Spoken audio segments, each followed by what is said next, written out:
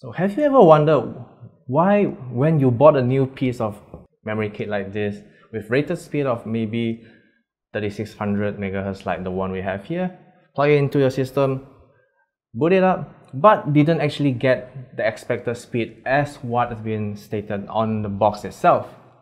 So in today's video, we're going to show you what exactly the problem is and how do you deal with this issue.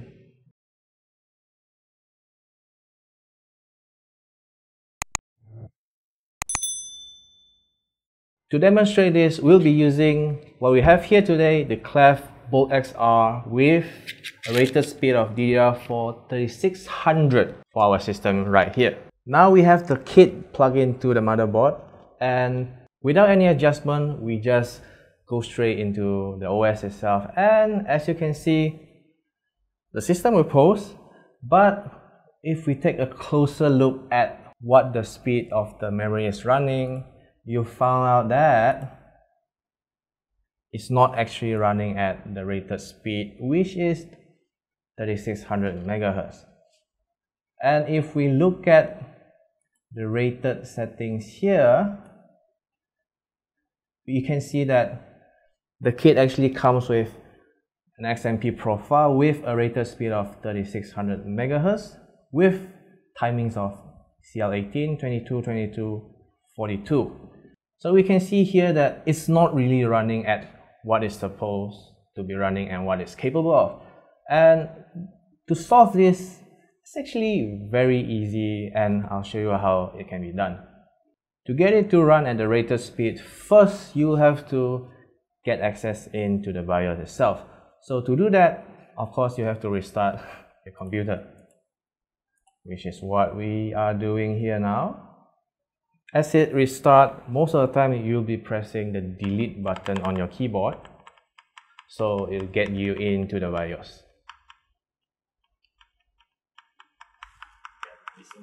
Okay, and if it's done correctly, you'll find yourself in the BIOS interface in no time.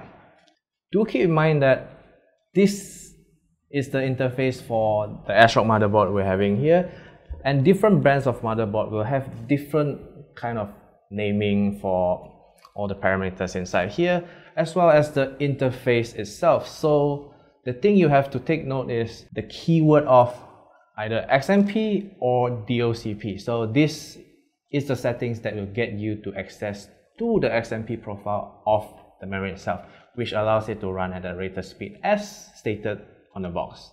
And it will show you the XMP profile that's available on the memory kit itself. And here you can see that we have the DDR4 3600, which is as rated on the box of the memory kit itself. So you just select that, and you will get DRAM frequency running at DDR4 3600. But before we restart the system, you have to pay attention to the DRAM voltage itself, because I did notice that some motherboards, they never really give you the rated voltage which allows the memory to run at the rated speed. So take note of the DRAM voltage itself.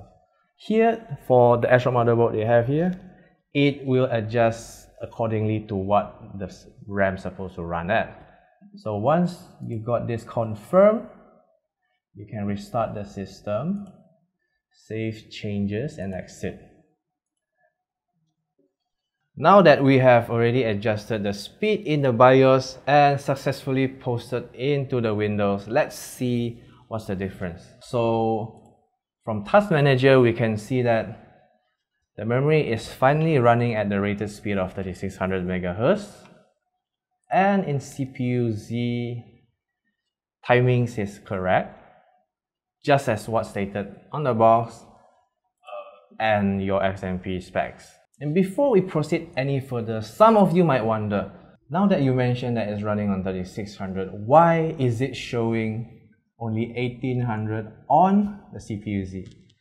Well, because it's actually called DDR for a reason, double data rate. So what's being displayed here is by the channel itself, and the effective speed which can be observed is shown here on your Task Manager. which is 3600 MHz. So it's totally fine if you're seeing like 1800 on CPU-Z, because that's how it works. So yeah, that's how you get your newly bought memory kit to run at the rated speed. But before we move on to the closing thoughts, here are few tips that you should look into before buying a new kit. First of all, before buying a new kit, yes, you've seen fancy speeds, good timings and all. You have to make sure that your motherboard will be able to support the memory kit which you'll be buying. And the QVL list can be obtained from the product page of the motherboard itself. So you have to search for the product name of your motherboard and go to the website, look for the QVL list and see whether the kit you are going to buy is in the QVL list.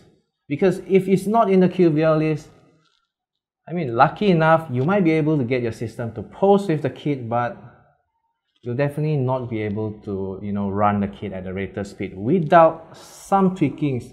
Even after you buy the kit that's in the matching QVL list, you might not be able to post the system with XMP profile because you might miss out something such as BIOS updates, because maybe, just maybe, when you purchase the motherboard, the manufacturer loaded the motherboard with an older version of the BIOS which has lesser compatibility with the memory kit that you buy. So that's one thing to take note of.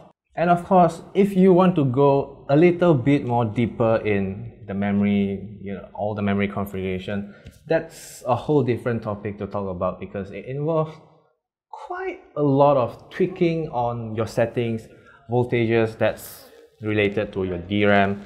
So we'll leave that out for now, but let's say if you're having some problem even after updating the BIOS, you might want to consider, adjusting DRAM voltage by a little bit, because it will help, to improve your system stability.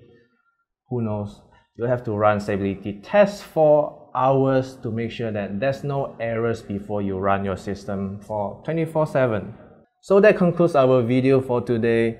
If you have any other topics you want to talk about, do let us know in the comment below, and we'll try to think up something interesting for you guys to know. And I think that's pretty much it. If you like this video, do subscribe to our channel, give a thumbs up to this video, and I'll see you guys in the next video.